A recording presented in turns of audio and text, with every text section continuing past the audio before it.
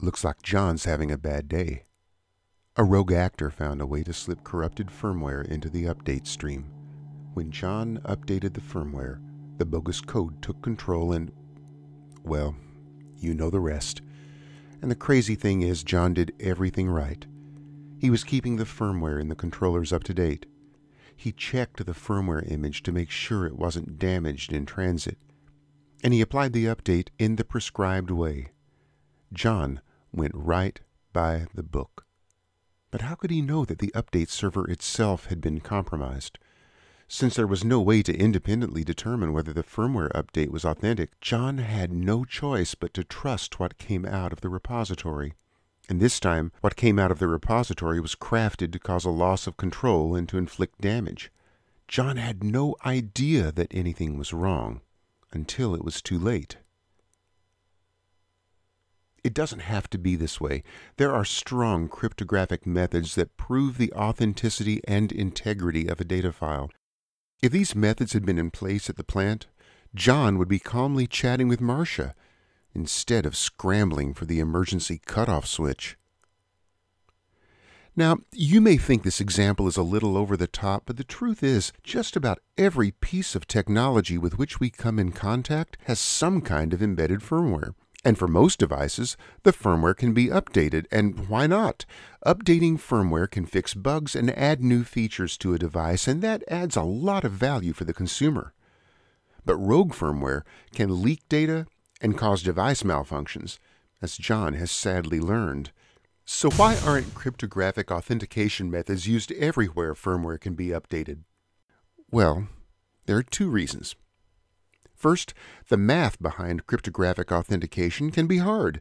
It involves modular arithmetic, Galois fields, elliptic curves, and a dozen other mathematical concepts you just don't encounter every day.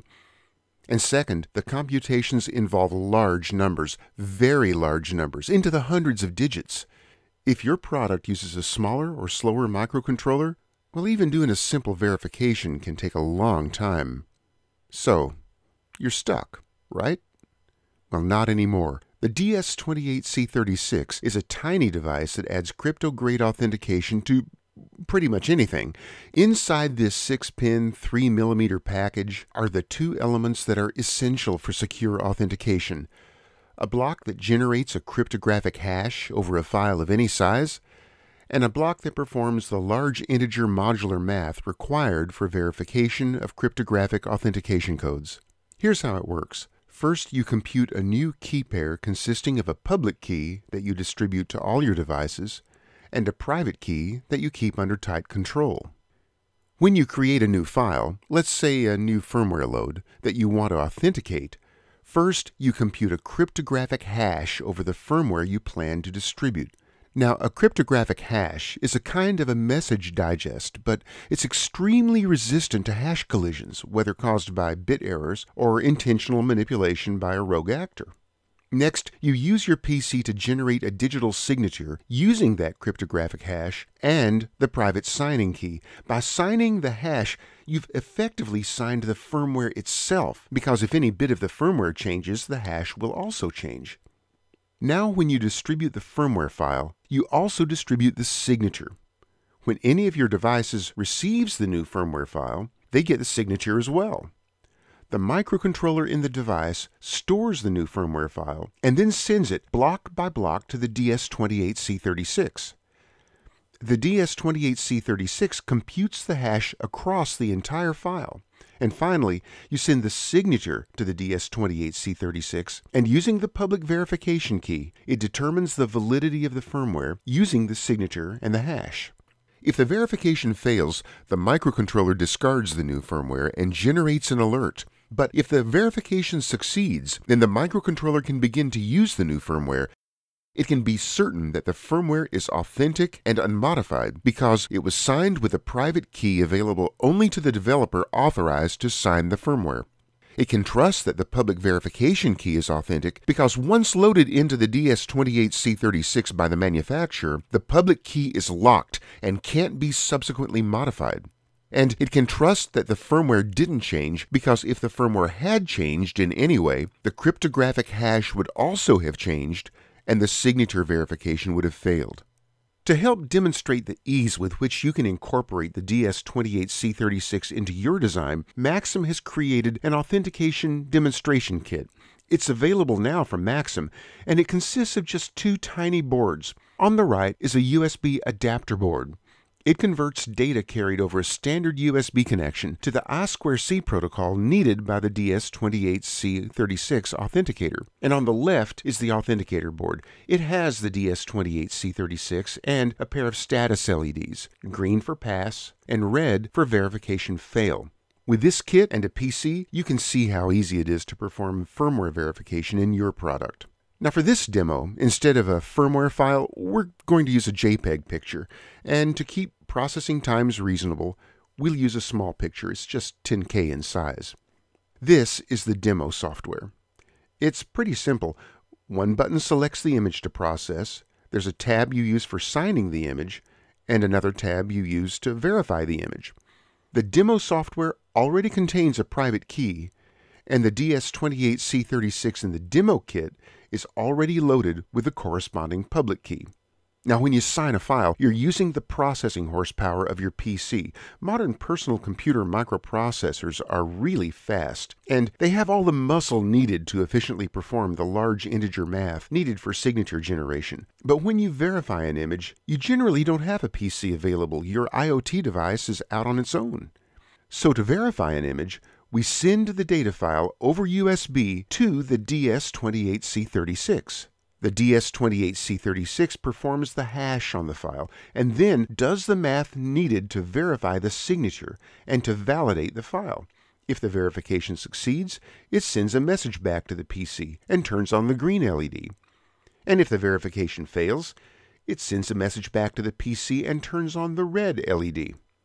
First, let's generate a signed image. To do this, just click the Sign Image Valid button. The software takes just a few seconds to scan the image data within the JPEG file, compute the hash, and perform the math needed to generate a signature. When done, the software embeds the signature into one of the EXIF fields within the picture.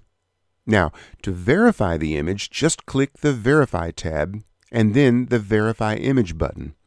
The software sends the picture, block by block, to the DS28C36, and when it's done, you'll see the DS28C36 perform some computations for just a fraction of a second, and then report the result.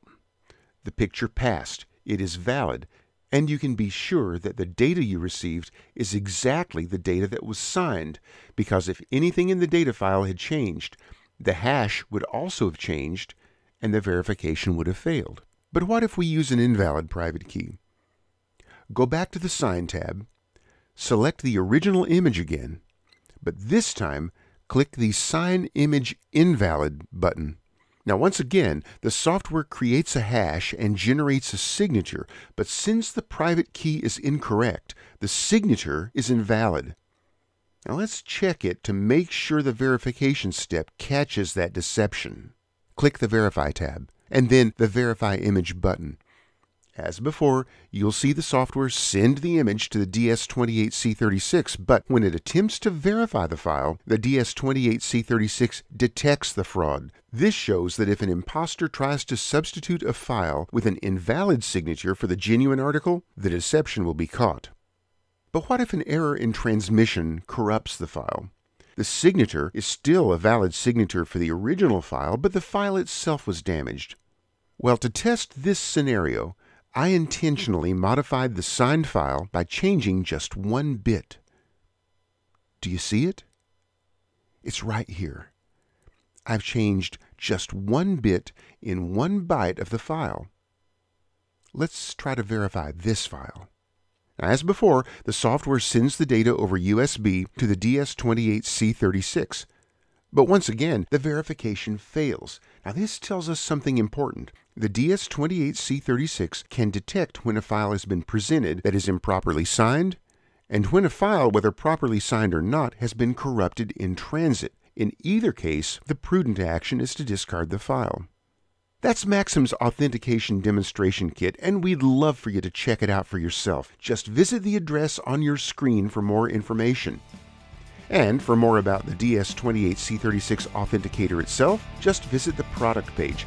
There you'll find all the data you need to begin using strong authentication technology in your own products.